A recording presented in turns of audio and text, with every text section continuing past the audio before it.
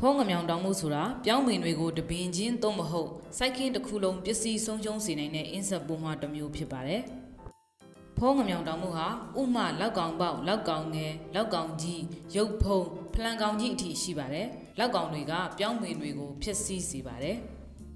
ဖောငမြောင်တောင်မှုရန်ကနေပိုးသက်ဆေးသုံးပြီးကာကွယ်နှိမ်နင်းနိုင်တဲ့နည်းအပြင်တခြားနည်းလမ်းများစွာရှိပါတယ်။ Integrated Pest Management IBM လို့ခေါ်တဲ့ဗတ်စုံပိုးမကာကွယ်နှိမ်နင်းခြင်းဟာအကောင်းဆုံးနည်းလမ်းပဲဖြစ်ပါတယ်။အကောင်းဆုံးကာကွယ်နိုင်တဲ့နည်းလမ်းကပြောင်းစိုက်ခင်းကိုစောစီးစွာကင်းထောက်ပါလိုအပ်ရင်နှိမ်နင်းရပါမယ်။ပြောင်းစိုက်ခင်းတစ်ခုလုံးကိုကင်းထောက်စစ်ဆေးရပါမယ်။ပြောင်းပင်ပခုံးအမြင့်အရွယ်မရောက်ခင်ကာလမှာလိုအပ်ပါကပတ်ဝန်းကျင်မထိခိုက်စေတဲ့ပိုးသက်ဆေးကိုအသုံးပြုနိုင်ပါတယ်။ဒီကာတွန်းဗီဒီယိုကဖောငမြောင်တောင်မှုကိုဘယ်လိုကင်းထောက်ရှာဖွေမလဲဆိုတာရှင်းပြပါလိမ့်မယ်။ဒါဆိုရင်ပြောင်းစိုက်ခင်းကိုတင်းနဲ့တိမိသားစုကာကွယ်နိုင်ဖို့လှုံ့ဆော်နိုင်ပြီဖြစ်ပါတယ်။ကင်းထောက်တယ်ဆိုတာစိုက်ခင်းမှာဖောငမြောင်တောင်မှုကြောင့်ပြောင်းပင်ပစ္စည်းခံရမှုလက္ခဏာတွေကိုရှာဖွေစစ်ဆေးတာပဲဖြစ်ပါတယ်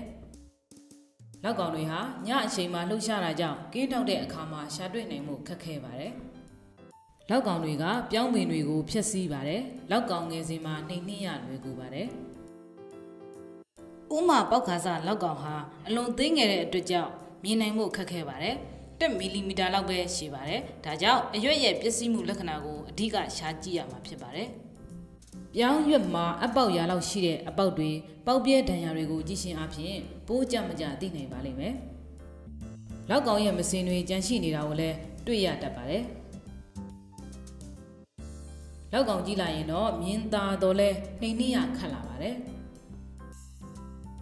ပြောင်းပင်အရွယ်ရောက်ပြီးအဖူးဖူးချိန်မှာလောက်ကောင်တွေဟာအဖူးထဲဝင်ရောက်သွားခဲ့ရင်နှိမ်နှင်းလို့မရတဲ့အခြေအနေရောက်သွားနိုင်ပါတယ်။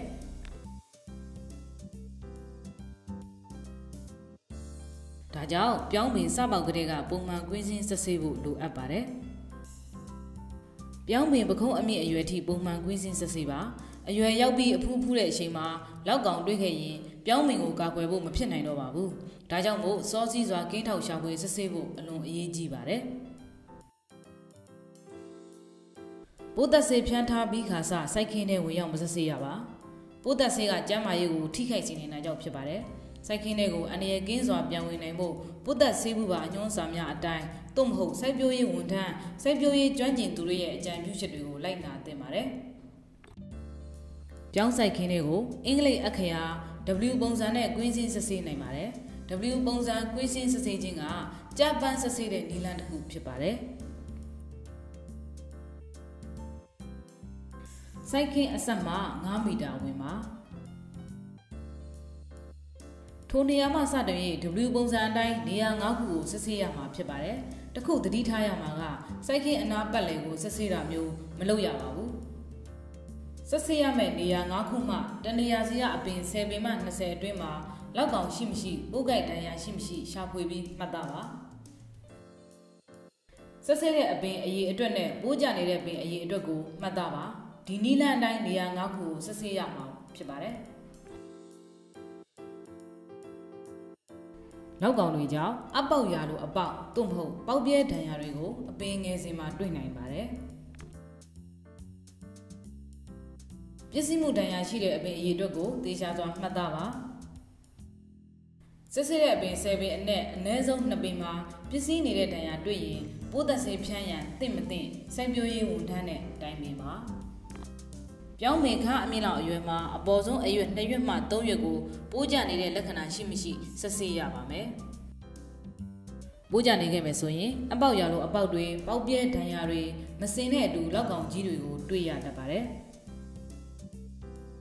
အပင်10မှ20အတွင်းမှာပိုးကိုက်ဒဏ်ရာရှိတဲ့အပင်တွေကိုနေရာနဲ့တကွသေချာမှတ်သားပါအပေါက်ရလိုအပေါက်တွေပေါက်ပြဲဒဏ်ရာတွေကိုရှာကြည့်ရမှာဖြစ်ပါတယ်စစ်ဆေးတဲ့အပင်10ပင်မှအနည်းဆုံး4ပင်ပိုးကြဒဏ်ရာတွေ့ရှိပါကပိုးသက်ဆေးဖြန်းရန်တင့်မတင့်စိုက်ပျိုးရေးဝန်ထမ်းနဲ့တိုင်ပင်ပါဖုံးငမြောင်တောင်မှုကို Integrated Pest Management IBM လို့ခေါ်တဲ့ဗတ်စုံပိုးမကာကွယ်နည်းနဲ့နှိမ်နင်းနိုင်ပါတယ်ပတ်ဝန်းကျင်မထိခိုက်စေနိုင်တဲ့ပိုးသက်ဆေးဖြန်းခြင်းအပါအဝင်အခြားအန္တရာယ်ကင်းတဲ့နည်းလမ်းများကိုအသုံးပြုရန်သက်ဆိုင်ရာစိုက်ပျိုးရေးဝန်ထမ်းကအကြံပေးနိုင်ပါတယ်ဒီနည်းလမ်းကတင်နဲ့တင်မိသားစုအန္တရာယ်ကင်းစေပါတယ်မိတ်ဆွေပိုးတွေကိုလည်းထိခိုက်မှုနည်းစေပါတယ်ပြောင်းပင်အနှံထွက်ပြီးအဖူးဖူးတဲ့အရွယ်မှာဖုံးငမြောင်တောင်မှုကာကွယ်နှိမ်နင်းမှုကအလွန်ခက်ခဲပါတယ် ကောင်းစွာကြိုတင်ပြင်ဆင်ရန်စိုက်ပျိုးရေးကျွမ်းကျင်သူတွေနဲ့ဖောငမြောင်တောင်မှုအကြောင်းကိုမင်းမြန်စုံစမ်းထားသင့်ပါတယ်။ဖောငမြောင်တောင်မှုအကြောင်းသေချာမသိပါကစိုက်ပျိုးရေးဝန်ထမ်းသို့မဟုတ်စိုက်ပျိုးရေးကျွမ်းကျင်သူတွေစီက Integrated Pest Management IPM လို့ခေါ်တဲ့ဗတ်စုံပိုးမွားကာကွယ်နှိမ်နင်းနည်းနဲ့ပတ်သက်ပြီးအကြံဉာဏ်တောင်းနိုင်ပါတယ်။မှတ်ထားရမှာကဗတ်စုံပိုးမွားကာကွယ်နှိမ်နင်းတဲ့နည်းလမ်းအတိုင်းစောစီးစွာကွင်းစင်းစစ်ဆေးဖို့အရေးကြီးဆုံးဖြစ်ပါတယ်။